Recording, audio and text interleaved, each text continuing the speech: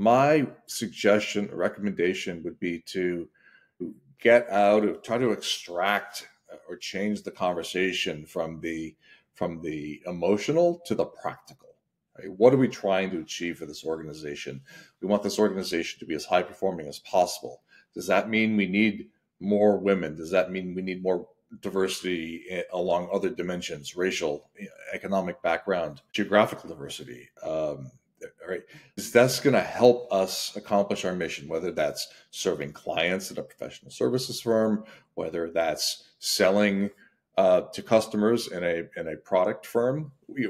What's going to work most practically for the business? It becomes a talent strategy question.